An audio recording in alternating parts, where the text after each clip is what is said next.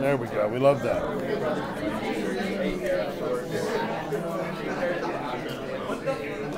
Nicole, I got some bells for you. Other people have them too. Okay. Might have your attention this morning. Another beautiful Vermont morning. Now, a little damp, but certainly cooler than most of the country, so that's okay. I can only imagine how hot I would be if I was in a hotter part of the country.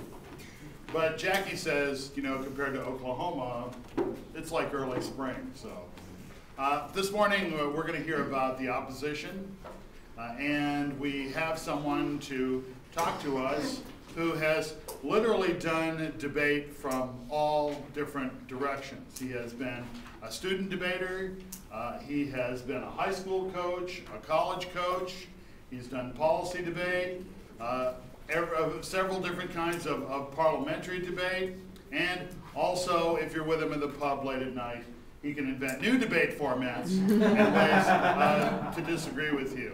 While he was coaching at the University of Rochester, he was part of a small group of coaches that led them to a national championship in policy debate. He's now come over to the dark side, and he's fully committed to the world's format and fully committed in other ways as well.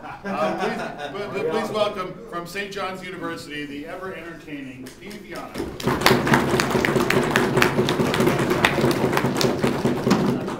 Thank you, Tuna. The goal of this morning's session is to fit something that normally takes about 2 hours to do in about 30 or 40 minutes. So I'm going to go a little quickly, but that doesn't mean that you shouldn't interrupt me if you have questions or you'd like to contribute. Don't feel that whatever you're thinking, your question or your comment is unimportant. Raise your hand. It's fine. You can stop me. Sometimes I go a little off the path you might predict. So feel free to ask and interrupt. Don't worry about that. But where we're going to start today is we're going to start with a question. And that question is, what is the goal of the opposition? And it's a question I send to you. What's the goal of being opposition? What are you supposed to do? Yes? Rich? To negate the resolution. To negate the resolution. What does that mean? No. You want to say no. You want to say no. Is that how we negate the resolution? We say no to it? You need to prove that there's no solvency for the value. Spoken like a very good from the policy ease there. You have to prove there's no solvency for the topic, for whatever the government is trying to prove. Very good. And what do you mean by solvency? That the proposition doesn't solve for whatever value they've set up. Yeah, so whatever problem they've set up, they don't solve for it. That's another goal that we can have as opposition, right? It's not necessarily that you have to do both of those things, negate the resolution, negate the solvency of the problem, but those are both two different ways that you can win. What else? Someone else had their hand up over here. Or maybe I'm just wishful thinking. Yeah. Never mind. All right. Anyone else? What do you do as opposition? What do you think the point of it is? Prove there's a better way. Prove there's a better way, right? So is it possible to negate, to win the debate by proving there's a better way to fix the problems that the government's talking about? Maybe. You can, but you don't have to. You can, but you don't have to. What do you have to do as opposition? Prove the government wrong. Prove the government wrong. Is that what you like? Boiling it down. That's absolutely what you have to do. Darius. Prove the status quo is better than whatever change we're thinking of. Okay, no, that's a new direction from the other things we said. Prove the status quo is better than any change that the government is offering. So I think this is a good list and a good, you have the right sense about it. The thing is that being opposition is pretty much boiled down to just a few basic things that you can do, but you don't have to do all of them. You can prove that the government team hasn't proven the motion, right? You can say that they haven't given enough evidence to prove that this would be a good idea. And this is what we might call a defensive argument. Oh, okay, sure. Can you see me okay? Yeah. Oh, yeah. Thank you. All right. Enough of that, you rude people. All right, so you can prove they haven't proven the motion. They haven't provided substantial evidence, significant enough evidence to prove that what they're doing is a good idea, or that the motion would be a good idea. You can also say the motion's a bad idea. That's sort of a generic thing opposition can say. This motion's a bad idea. Regardless of the specifics, they're saying we're going to argue that this motion is a bad idea, but you wouldn't want to assent to this. Whether it's a policy or whether it's a principle. Bad, right? We just wouldn't want to be involved. Support of the motion leads to undesirable effects. These can be policy effects, which is a causal argument, like a disadvantage, we might call it, where whatever they're going to do is going to have bad effects that they haven't predicted or thought about. Or if you're having a principle debate, a debate about ideas, or a debate about, or an analysis motion, as they would call it overseas in the UK, you would say that that idea, that principle they're holding, would lead to undesirable assent. We would have to agree with statements that we wouldn't want to by upholding that principle. Right? And finally, ever favorite, the model is flawed. The model has problems with it. We might agree that it's a problem. We might agree that the motion's a fairly okay idea. But whatever model they've presented is a bad one. You don't want to accept it. It's got problems. Right? So these are 4 approaches that you can take. And some of them gel with other ones. But you don't have to do all of them at once. Right? You can choose. You can pick and choose what you want to do as opposition. Whether you're opening opposition or closing opposition, one can pick and choose. Right? So any questions about that? This is sort of the high theory point of the lecture before we get into the more specific stuff, but just the sense of what opposition's point is. Questions so far? Okay, good. So there are 3 major types of opposition argument. 3 major types of opposition argument. Causal arguments. These are arguments from causation. You are going to cause something nasty. Right? Or because of you, nastiness ensues. Right? Everyone dies, planet explodes. I don't know. You wipe out all the butterflies.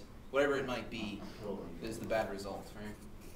Workability arguments. You guys, this is your favorite kind of opposition argument from the debates I've seen, which is, the plan is going to be rolled back by fraud, or it's not really going to work. People aren't really going to like it as much as they should. It's going to be expensive. It's going to fall apart. This and that part's not going to work. These kind of arguments. So like, sort of you attack the logistical nature of the model or the advocacy of the government. Right? Everybody clear on that? It's like, it's not going to work. There are problems with its functioning. And finally, countermodels, which are a really rare sort of argument, but still worth covering, I think, because you will encounter them sometimes. It's good to know something about them, whether you choose to engage in them or not. People will do them. And some of you have naturally been trying to do this. Some of the more beginning debaters in the practice debates I've seen you naturally trying to do this, which is an argument that sounds like, yeah, but there's so many better things to do than what they're doing to fix the problem. There's so many better things to do. Right? But those arguments can be frustrating because they don't really seem to work, because what does government do? They stand up and they say, yeah, that's a great idea too, but we can do that and do our thing. And you're like, oh, yeah, I guess so. But it'd be better to educate them than to pay them to lose weight. Yeah, okay, we can do both, fine. And you're like, how does this work? So we'll talk a little bit more about that if you want to go into it. So. First is causal arguments. Causal arguments. Causation. Yes? I'm sorry, I need to know why the unicorns. Is there a small thing? What are you talking about? What do you mean? What did unicorns? Do they not do that here? Did you not get this in your classes?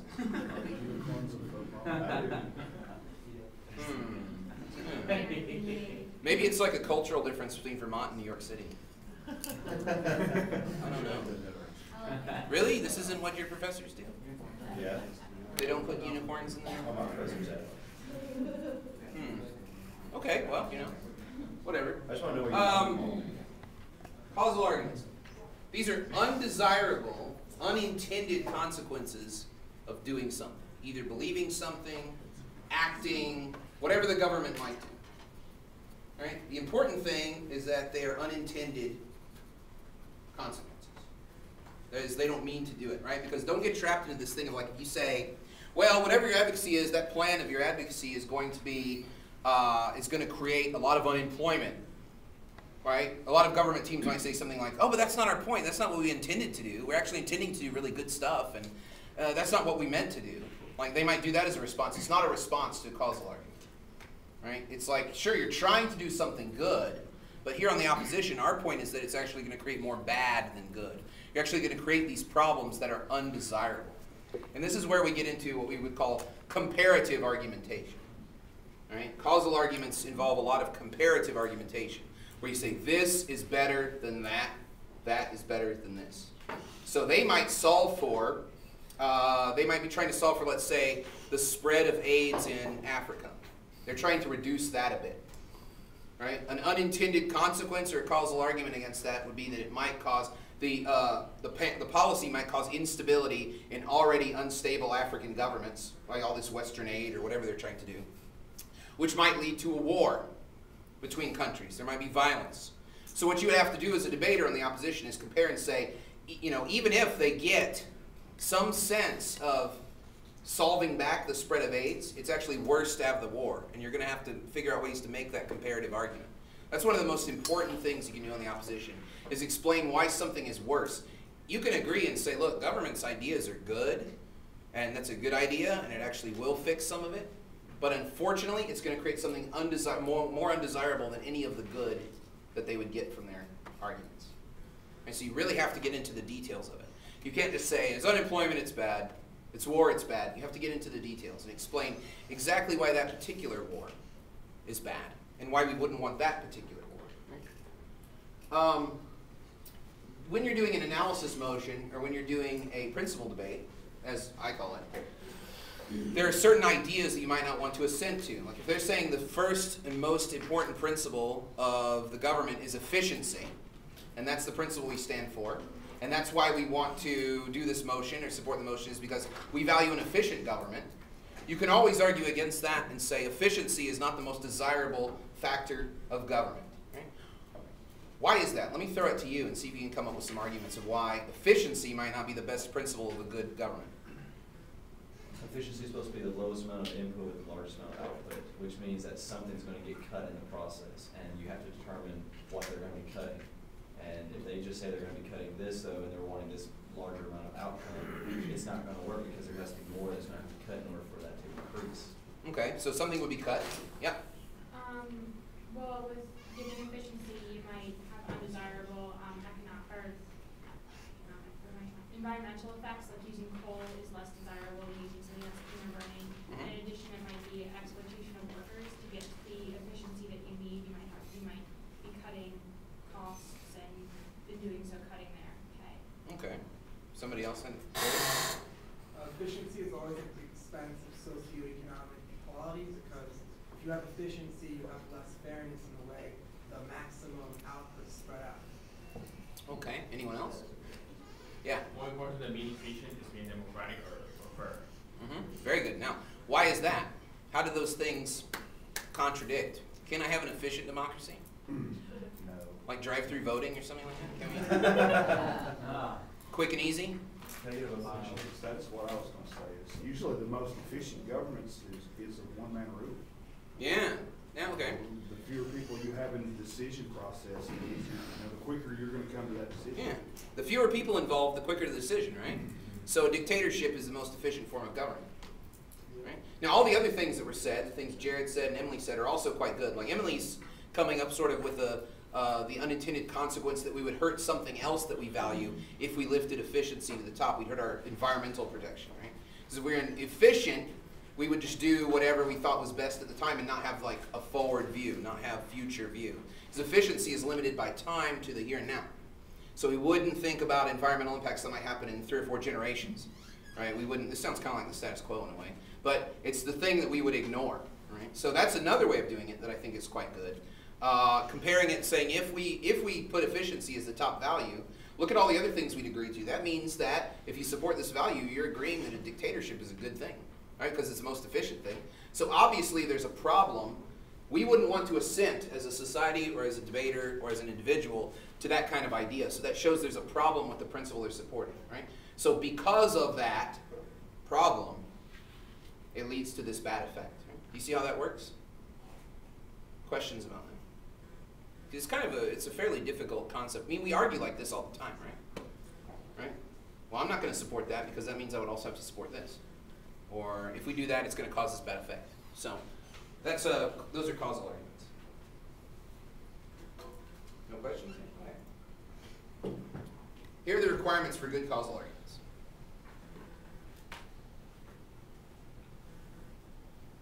First, they must link specifically to the action of the government. And when I say link, what do I mean? You guys know this word, right? Connect. Yeah. Relate. It has to directly connect. So you want to think of it as like when you set up a bunch of dominoes to fall. It's the thing that taps the first one, is the link. It sets off the chain of events. So the link is whatever the government team does, whatever they advocate, or whatever their model says, that is going to push all the events in motion. So you have to be very clear about how it's going to happen. If you're vague about it, the government teams can always come up and respond to your argument and say, look, this could happen to anybody. We're not causing this, right? They say that we're going to increase spending, but actually we're moving spending around. So we don't increase spending at all. We're using what's already there. So we don't link to this. That's what they're going to say. So you need to make sure you explain it. Then you have to be unique to whatever the government's talking about, right? You have to say, they in some unique way caused this problem, because you shouldn't get in trouble for things that aren't your fault, right? If it was going to happen, if it's going to happen anyway, maybe it's best if we don't consider it as part of the decision in who should win the debate, right? So differentiating yourself like this is a good way also, as far as the difference between opening and closing opposition, of doing the careful analysis to really set yourself apart from the other side of the motion that you're on, is to explain specifically how uniquely the proposal from the government is going to cause these problems. Only this kind of action will cause it. That really makes the causal argument stick really nicely. Right? Instead of just generic sort of arguments like, well, anytime the government spends money, we go into deficit. I mean, what's the response to that? What would you say? Stop spending.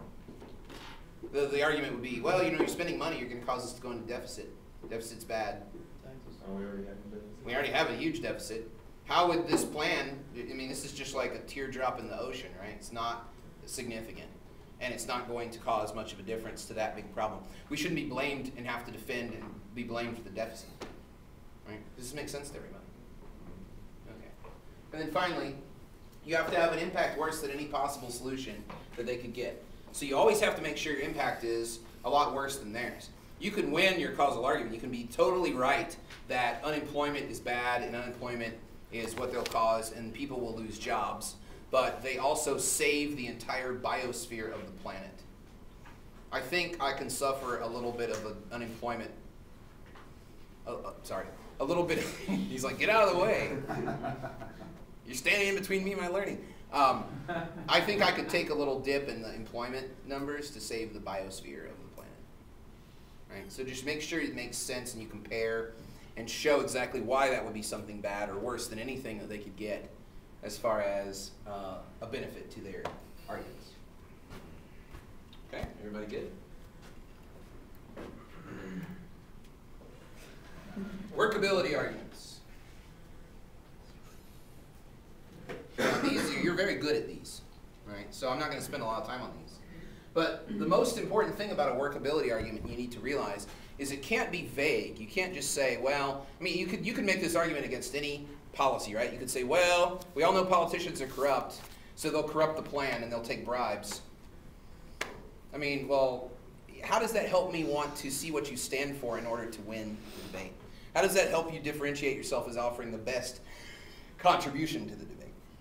Workability arguments are great and everything, and I think you need them. You need to point out because it shows the logic of the other side and how flawed it is, and it gives you a chance to shine to say, their analysis isn't so good. Look at the flaws of this. But it needs to be very specific, and you need to show the specificity of how whatever they're advocating is going to not work. And then it needs to be grouped with other arguments, and we'll talk about that in a second.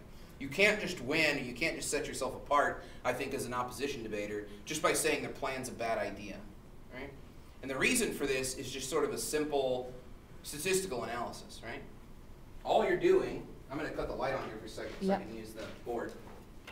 All you're really doing, if you think about it, and this is why these kind of arguments are not so great, is after the government gives their argument, they have If you don't say anything, and you agree with everything they say, they have a 100% chance of doing what they say they're going to do and fix the problem, right? You agree with me? Yes. Yeah. All right, so if you argue your workability arguments, what's the most you could possibly hope for as far as taking out their percentage? Like you would want to take out 100%, right? But nothing is usually that great, right? Nothing is usually that solid as far as the percentage of taking it out. Generally, what you could hope for is a perfect system is you can reduce them down to about 1% chance as a reduction. They have a 1% chance of fixing any problem. Now, if you just do workability arguments, you just argue it's not going to work, it's not going to work, it's not going to work, and bring them down to 1%, what side of the argument is the reasonable person going to come down on? Yeah. 1%. Why? Because you haven't pointed out any problems that this policy is going to cause. So even if there's only 1% chance, why not just try it? Yeah, why not just try, right? So they can easily in the government whip be saying stuff like, look, we have a lot of problems with it, but they haven't pointed out anything really bad about what we're doing. So why not try it? We still have a 1% chance that's better than doing nothing, because they're not saying we should do anything. They're not saying anything really bad should happen. Why not try it? We still have a 1% chance, right? And that's the analysis that would happen, right? It might not be very good for your side of your argument. So you can't just base your strategy on workability arguments. But workability arguments can really, really help you when you're having the debate of they're going to cause unemployment or conflict versus they save the biosphere.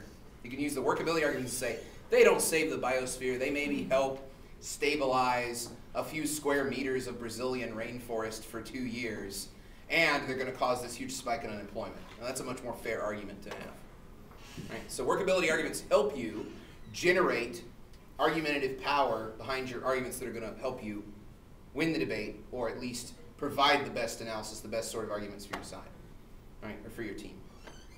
Right? Does that make sense to everybody? This is why workability arguments should not be your first line of defense. So when you're prepping a motion on the opposition, the workability stuff should really come in the debate, right? As you hear the model, as you hear what they're saying, that's the kind of thing you're thinking about with your partner and putting it together in the debate, right? The things you're thinking about when you're prepping are going to be the big reasons why we wouldn't want to do it, the big bad things that would occur no matter how we would do it or no matter how we would assent to this thing. Those big bad things, those are the things that are going to be your independent line that are going to help you win the debate. Workability doesn't help you win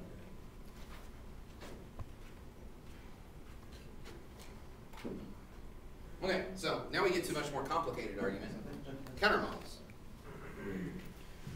These arguments are really, really rare, and they're really sort of ill-advised, I think, in BP debate because of a lot of the attitudes of judges against them, and also just the climate is one in which it would be better to have a strategy of causal arguments and a strategy of workability arguments. You can win probably 98% of the debates that you're in on opposition. With that strategy, you can set yourself apart, distinguish a clear line, and have the best contributions to the debate if you just think about those things. But sometimes a countermodel is an argument that's necessary.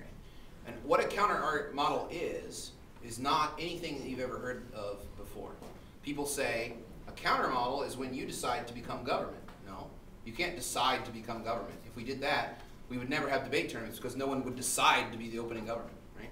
We would just have 3 teams ready to debate, and where you have 4 teams ready to debate, and 2 of them would want to be closing up, and one of them would want to be closing gov, and one would be opening up, and then no one would want to be.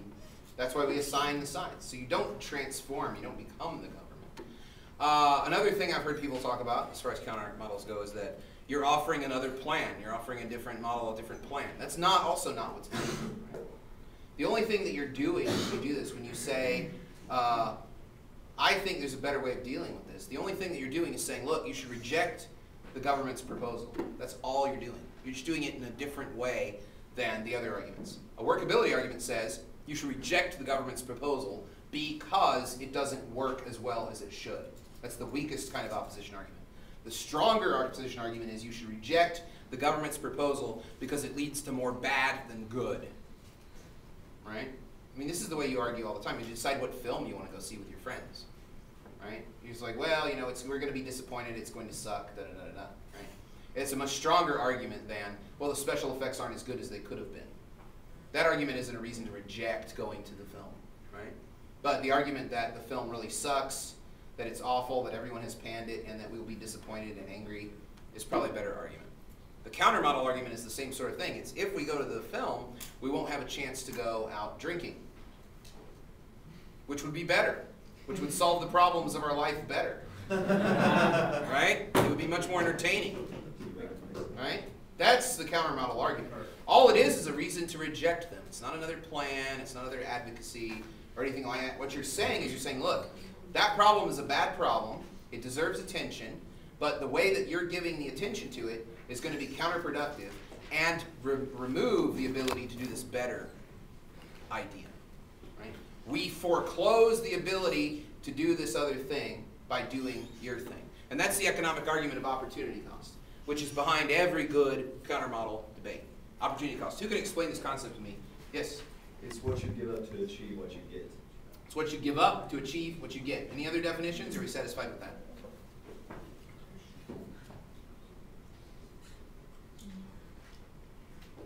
Okay, I guess we're satisfied with that. I Yeah. don't think it's necessarily something that you give up, it's just something that you can't do both things. You can't do both things. There's a forced choice. I can't do both things. I have an opportunity to do one thing or the other. So one of the ways we can argue is we can say we should not do this one opportunity because the other opportunity is so much better. Yes? Kids are great at that. Oh yeah? Give me an example then. When my kids want to watch a movie, they want to try to counter whatever I want to watch with something they want to watch, and they'll give me 100 different reasons why I should watch what they want to watch instead of what I want to watch. Mm-hmm. Or if we go out to restaurants, they want to eat something that I don't want them to eat. Yeah. They'll counter with their justifications and their reasons as to why their idea is better than my idea. Right. So it's sort of a basic argumentative thing is, no, don't order that. If we order that, then we can't eat this, and it's so much better. Right. Right? So it is, in a way, a disadvantage to the government. Right? That's what you really want to think of these things as. Don't think of them as another plan or a different plan, or now we have two first governments or anything like that. This is just a causal argument. Because you do this, you can't do this good thing, you lose. Right? So it is based on agreement. Like Mike's example is kids, right? So we all agree that we should watch a movie. Right? Because that's going to fix some hole in our lives, right? At least that's what the movie industry wants us to think is your life sucks, there's a big hole in your soul. Go to the movies. God bless Disney. Pour some saccharin, yeah, right, yeah. Pour some saccharin in your eyes, and for 3 or 4 hours, you'll forget how miserable your life is, right? That's the movie industry's model of success, right? So, it's agreement. We all agree that we should go see a movie, but the difference is which one is better. We have a debate about opportunity. They work pretty well with causal arguments as well, right? So you could say, the model that they give you hurts the economy. It creates some economic problems. Right? And they foreclose the opportunity to do this other thing. This other thing would not cause those economic problems. Works pretty well together. They all sort of mesh in a nice way. Does that make sense to everyone? Okay. So it sort of is an added benefit or an added value to the idea that the thing that the thing is not only a lost opportunity, but a lost opportunity that avoids disadvantages. All right? Is everybody with me? Okay. And then workability arguments are really essential for doing this. Like if you just do a counter model and you don't talk about any of the workability or any of the problems of what the model is, then you're going to lose. Right? You're going to lose. You have to point out the flaws because those are the things where the clash is going to happen in these debates. The clash is not, my plan's better than yours, right? The plan is that's an undesirable model because of the effects of it. The effects are poor. Right? The effects are really bad. And this would be one of the effects of the plan. It would make it really bad. Right? So is everybody with me? Does it make sense? Okay, because you're going to encounter these things, and if you're a government and opposition talks about these things, you really want to make sure that there's an opportunity cost. The best way to take care of it is to say, there's really no opportunity cost here, there's no forced choice here. We can do all of these things, it's totally fine. Because it's not a reason to reject you. If it were true that the idea behind the counter model was that we just have two competing plans, then that argument wouldn't work as well as it does, right? Naturally. Right? Like, so when you guys say we should do education instead of something else, the other team is like, yeah, education is important too, but we can also do this. I mean, that argument, it's sort of like takes the wind out of the sails, right? It takes the clash away, right? So you want to make sure that it's sort of engage, that they engage each other in a nice way. Okay. How to prep when you're in opposition. How to prep when you're in opposition. Motion analysis is much, much, much more important as opposition than it is proposition. That sounds counterintuitive, but here's why.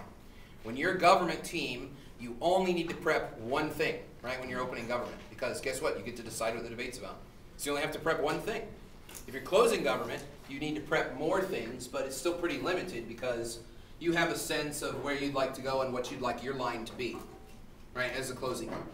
But as opposition, you have no idea what they're going to say. Unless it's a really closed motion, you might have a sense, but you really don't know. So you need to do a much more analysis about what the motion is talking about. There are special terms in any motion that can give you the energy to create your opposition line. These are terms that are related to time, manner, action, and geography. You can always find good causal arguments in these areas on any opposition, right? Words that have to do with time are really important, right? As soon as possible, immediately, right? Things like this can generate ideas. Like, what is the generic argument about why you shouldn't do something immediately? It's essential. No, why you shouldn't. Yeah. We're opposition. Cost. Oh, come on. You haven't thought about it? You haven't thought about it. Very good. Now, that's the genesis of opposition argument right there. We haven't thought it through. Now, what's the problem? What's the impact if we don't think something through? Unforeseeable consequences. Unforeseeable consequences. Gloom and doom, right? Very nice. Right. So, that's one of the words. Manner, the way it's done, right? And some of the key words for that, I'll put on the board here, because for some reason I didn't put them here. I don't know why. Ban, legalize, allow, establish. These are all key words to look at because these will be the root of your generic, I mean, the list goes on, right? The list goes on. But these are all key words that will establish your generic opposition positions that you can always make a line for you and your partner. What's the problem with banning something? It's not allowed. People want what they can't have. So what does that mean for society? Yeah. You establish a black market. Why are black markets bad? Because it's non-tax income. It's non-tax. That's not really the heart of the argument, though. It's like, oh, the problem with the mafia is the fact that we can't tax their business. That's not really the round-winning position, is it? What's the big argument about the black market? Organized crime. What's wrong with that? I like organized things. I'm not very organized. I'm jealous of things that are organized. I think organized crime is better than regular crime. It puts them outside the rest of the system.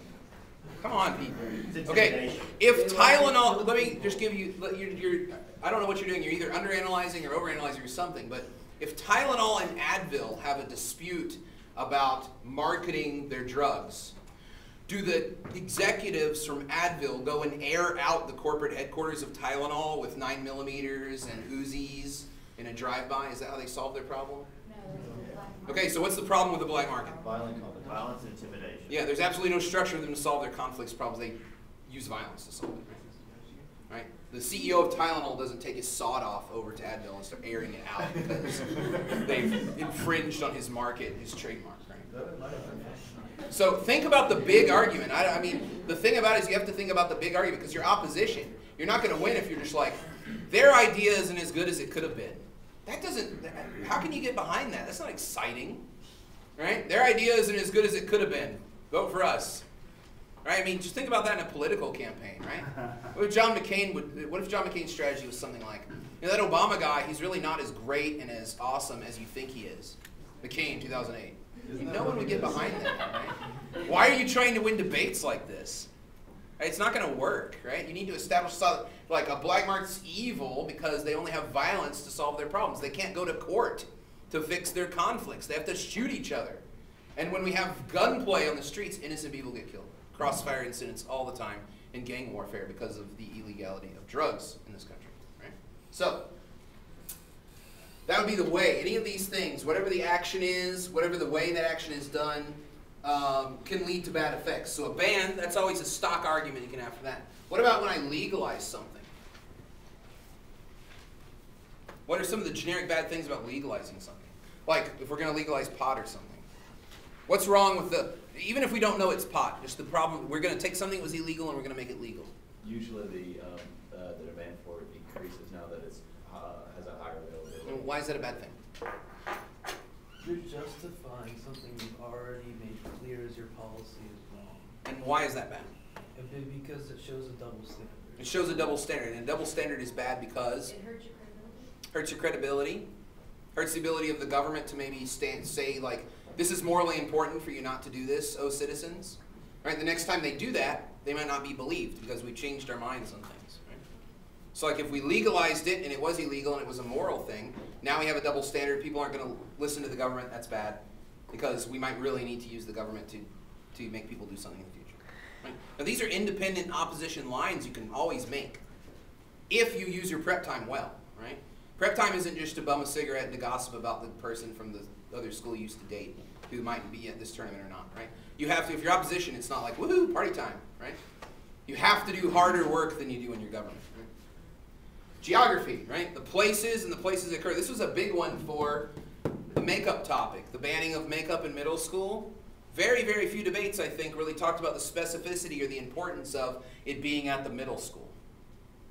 Right? We talked about makeup and the image of women and things like that and the age of the girls and all of this, but the geographic entity could be the root of a lot of good disadvantages, right? A lot of good arguments you can add to the debate and really get a good contribution. Right? Like we shouldn't do it at this particular place. If any of the other things fall apart, we shouldn't do it at this particular place. And don't forget a team line. Make sure you have a slogan, some kind of a statement or something of what we stand for, right? It can be as simple as, we in the closing opposition, we stand for this today. And we're going to show it to you through these 2 points of analysis. But this is what we stand for in the opposition. We believe that you should never endorse efficiency when dealing in politics. Because that would mean we would celebrate dictators and not Democrats. That's our line. Right? You want to think of it as kind of a slogan. It frames the debate, and it sets you apart from the other ones. It's like a nice, like at a wine tasting, they give you crackers, right? They're not doing it because crackers are healthy or they really want you to eat something like, well, you know, it's really out of balance. We're drinking a lot, we're not eating anything. No, it's not because of that at all. They want you to buy the wine, so they don't want you to confuse the flavor of their wine with the one you just tasted. So they want to clear the palate so you can see their wine from an objective point of view. Right? So that's what the frame, the team line does for you in opposition. Say, here's what we stand for, here's what you're endorsing. Right? And this way, you can avoid just having an opposition strategy of just workability arguments. Right? Because if you have that strategy, it's not really, it's kind of hard to get behind you, right? So this won't force you because you can't have a team line of like, we in the closing opposition believe that because the plan doesn't work as well as they said it would, that they're bad. Not exactly exciting debate moment there, right? So. Okay, so there are 3 different types of motions, as we know. We know there's fact, value, and policy, or maybe we could just think of them as principle debates and policy debates. But then there are also different types of motions within that. Open motions, closed motions, and motions that are ajar or partially open. So open motions are incredibly broad. You have no idea what people are going to do. You have no idea what the government's going to say. The more open, the more generic the preparation. So it's okay to prepare for an open motion by just these generic senses of like, why is banning something, why is endorsing something generically bad, right? The worst open motion I think I ever had was, this house is up with people. I had to debate that once, and I was opposition. So my partner was like, it's time to smoke an entire pack of cigarettes and stress out, right? This house is up with people, so we're like, okay, so how do we prep for this, right? So the strategy is, well, if you're up with something, you're probably supporting it, right? So why is support a bad idea? That was basically where we had to start. Why is supporting something a bad idea? It sounds ridiculous, but I bet you can come up with one good reason why supporting is a bad idea. Bad to support terrorists. Yeah, doesn't it depend on who you're supporting, right? Support's not inherently a good thing, right? Could be supporting terrorists. Creates dependency. Creates dependency, right? The people they get codependent. They really need that affirmation to be able to do anything. If you're supporting this, what are you not supporting? Yeah, what's the opportunity cost, right? We support this, are we foreclosing the support of something else? Very good. So that would lead us down the strategy to a counter model, right? False hope. False hope, right? We foreclose the ability of a critical response. We give people false hope. So this is the way you do it on an open motion. It's not, an open motion isn't a chance for you to just throw your hands up or weep uncontrollably or whatever you might do, right? It's a chance to really just kind of work hard to think of like why these things are bad, because guess what? You know, the judges are like, geez, I'd hate to be opposition on this topic as the chat, you know. And if you really shock them with something smart, clever, interesting, your ranking will go up, guaranteed, right? Because they're expecting to hear something kind of bad and predictable. And if you can be like, we on the opening opposition stand firmly against supporting things. If you think supporting things is bad, they'll be like, what? They'll be like, point of interest, why should we support you? You know, but it would lead to a funny debate. It would bring the debate. It would bring clash. It would make the debate that would be weak stronger, and you might be rewarded for that. You might be rewarded for that. Okay. So I say if it's open, brainstorm at least 3 cases and find a major causal argument that links to each case. So you and your partner brainstorm what you would do in government. 3 different governments that you would do, very simple. Like here's the problem, here's the model, here's a causal problem with that. Then you'll have it, and then when you go into the debate, you won't be completely flat-footed.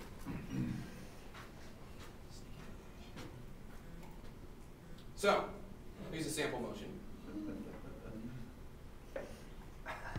Now, I'm not going to tell you my personal feelings on this motion. Right? I'm not going to reveal my hand as to what I feel about it. But even if you had a strange motion like this, where do we start with the things I've given you? Where do you start to prepare for this? What's the first thing that you would do if you're opposition? Doesn't matter if you're closing off or opening off. What would you start? What would you start doing? Yeah. They're distracting. They're distracting. Okay. So what kind of argument is that? How does that fit to the things that we talked about? You're not paying attention to the lecturer. Yeah. Not paying attention to the lecture? That's not true. No, I'm just kidding. Like a require and what is it excluding? Require. Okay, this is interesting. So the place we start is this idea of requiring, right? Because this will bring more nuanced arguments, right? We could argue that it's perfectly fine if lecturers want to include unicorns in their PowerPoints. But it's the problem comes, ladies and gentlemen, from the requirement of it. In all, right? Now these are the key words. Remember those 4 sort of key words. These are words about action and manner, right? All and require. And this can generate a lot of good negative arguments against it, right? Now your initial brainstorming is very good, right? They're distracting. But it has to be, if you just get up and you sort of say, okay, they're distracting, without sort of framing it in a larger strategy, it can be problematic. Well, wouldn't that be like an undesirable effect for the Very purpose of the good. PowerPoint? Very good. Now, why is distracting bad? Isn't it good to be distracted during a lecture? I mean, No, because then you're not actually retaining the material that's being presented. and why is that bad? Because then you're not learning. Because then you're not learning. So we actually decrease the learning. So what will we say about the government? They're actually counterproductive, right? They actually decrease the thing they're claiming they're going to increase. And why just PowerPoint? Why just PowerPoint? Now, what kind of argument is that? Well, why stop there? Governmental control. Yeah, but what kind of argument is this on opposition? What kind of argument is this? If you're to say, our opposition, the reason we think that these teams should be rejected is because they don't go far enough. Yeah. If it's PowerPoint now, what is it going to lead into? Yeah, I'm not interested in the, let me rephrase this, I'm not interested in the actual truth or functioning of the argument as far as the way the argument plays out. I'm interested in the theoretical level of what kind of argument is this? Workability. Workability. Yeah. How does this work, though? I mean, is that really a reason to reject them, is they don't go far enough? They're not as good as they could be? I guess it is workability, isn't it? They're not as good as they could be? Couldn't also be counter model because you're agreeing that we should include it during lectures, but not in PowerPoint. Okay. So how does the fact that if we require it in PowerPoint, how does that foreclose the ability to include it in other types of teaching? How does that happen? Is there an opportunity cost here? You could argue that you were discriminating against lecturers who used PowerPoint by requiring something of them and not of others. Very good. So we say we discriminate. And what kind of argument is this? We're discriminating against lecturers who don't use PowerPoint. And I support them. I'm not much of a PowerPoint guy. But I was talking to my wife, and she's like, you should put unicorns in your presentation. I said, okay, I'll do it for you. Hi. She's probably not watching this video. So what kind of argument is that? Discriminates against those who don't use PowerPoint. How is that a reason why we should reject the model or we should reject the motion? Or discriminates against those who do use PowerPoint. Oh, discriminates against those who do use Because they're the only ones that have the requirement. Right. Okay, so why is that bad? What's bad about that? PowerPoint's the main presentation software that people use now, or it's the main way that people present things now anyway, because it's so easy to use. Okay. So why is that? Give me an impact. you I need something tangible. You decrease the amount of content that they can have in the PowerPoint. Oh, okay, because this takes a lot of space, right? Now I'll turn the lights off so we can have a much better teaching moment here. This takes up a huge amount of space where I could have put actual information that would be useful to you in learning how to debate instead of entertaining myself and my wife.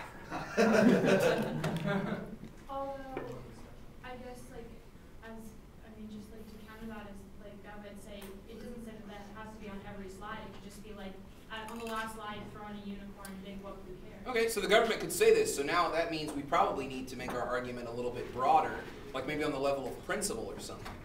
Why is it wrong to require teachers to put certain material in their lectures? Let's do it general like that. This is along the lines of discrimination against those who use the PowerPoint. Why is that a bad thing? Because you're accepting to a principle you don't want to, discrimination.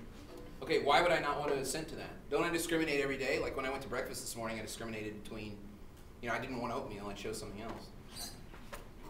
Why is it bad? Isn't discrimination the thing that keeps us alive? I mean, I'm just asking. I'm just trying to get you to think. I'm not saying you're wrong here.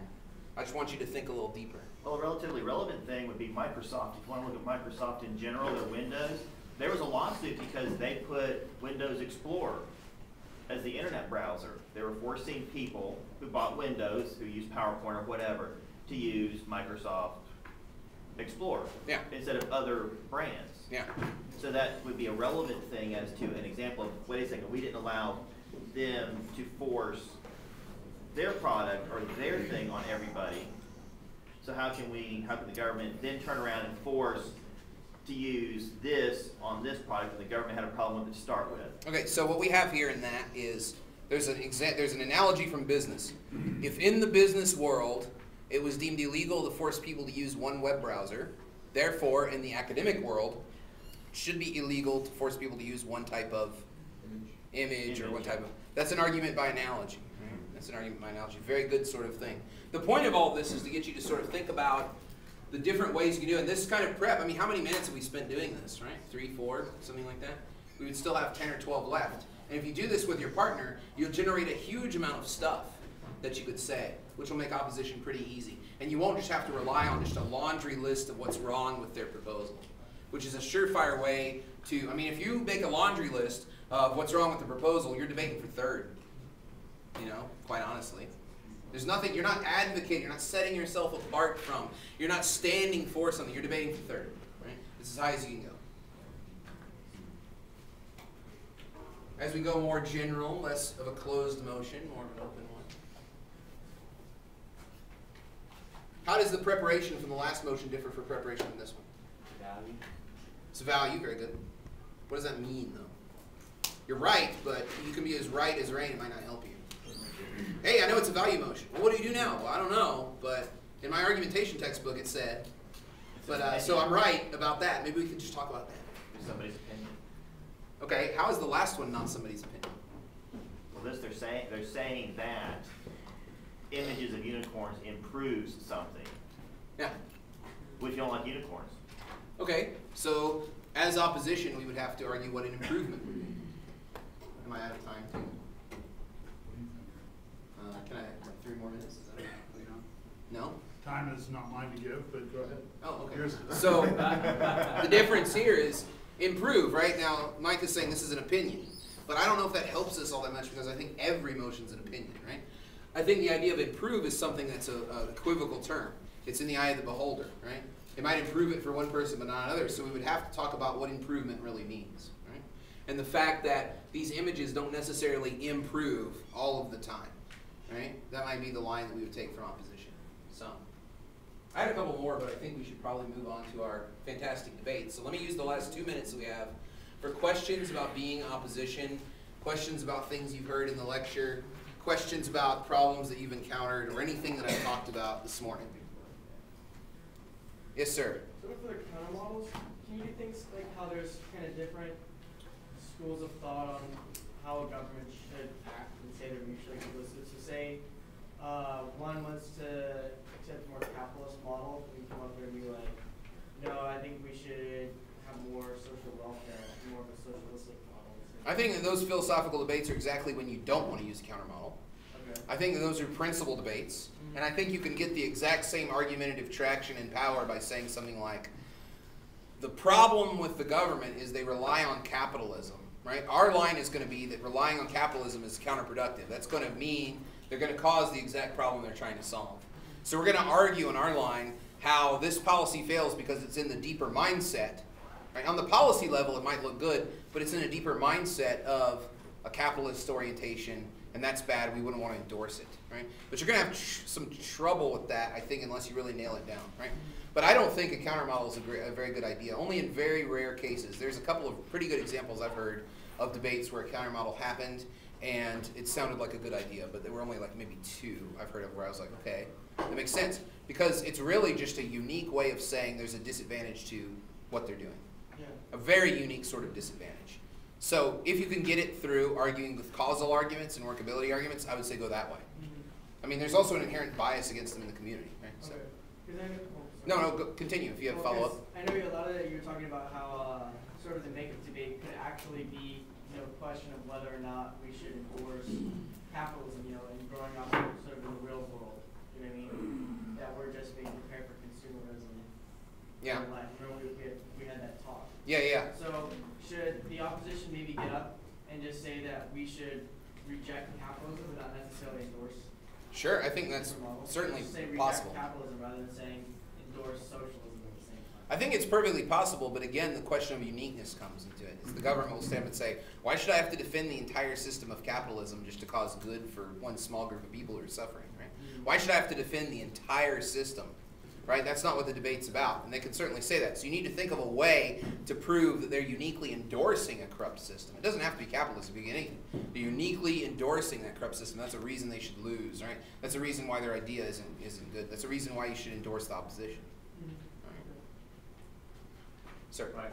Then maybe the discrimination before it's wrong because you live in a society where being fair and equal to each other is what's considered right. Okay, so being fair and equal to each other is what's right.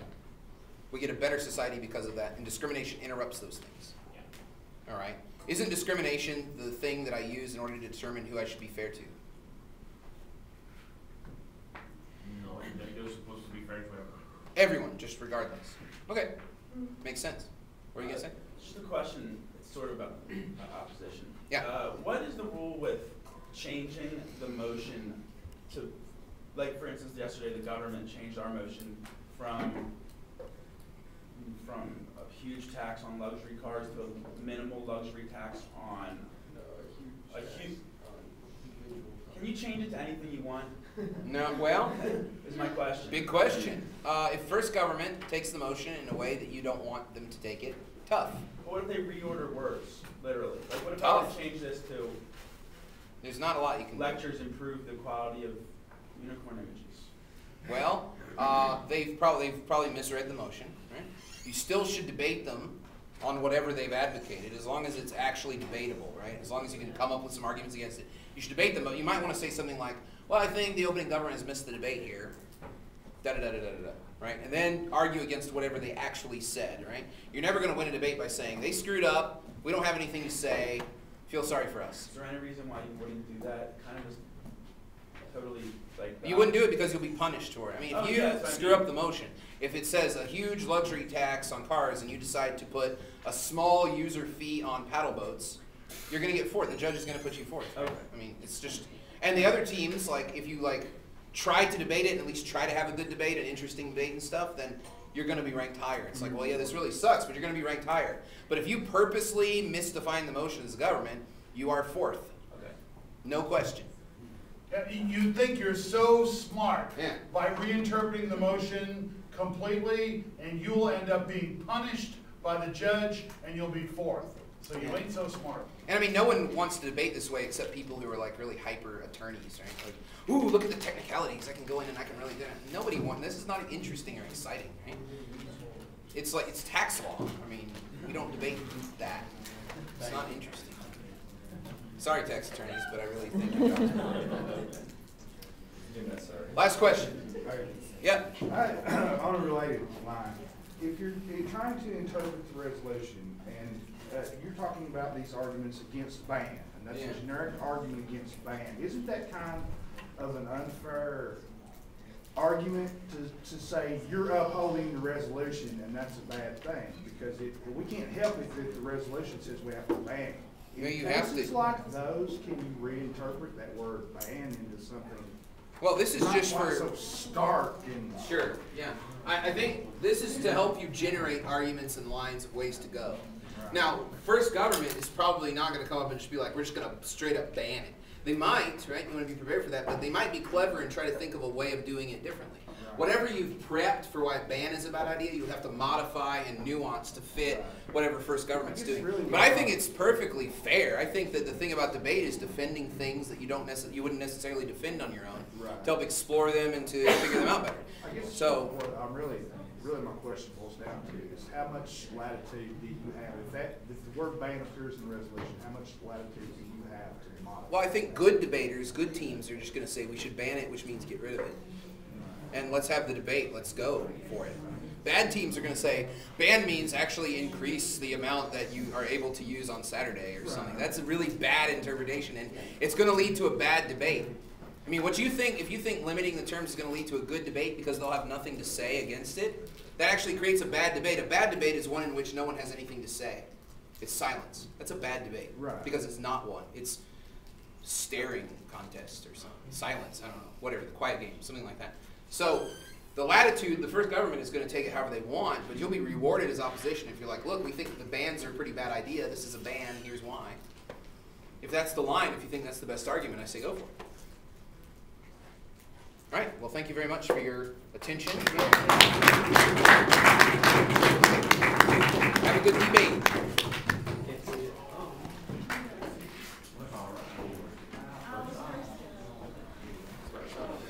What's the stop recording All right, button? because we don't have as much The time red button? today.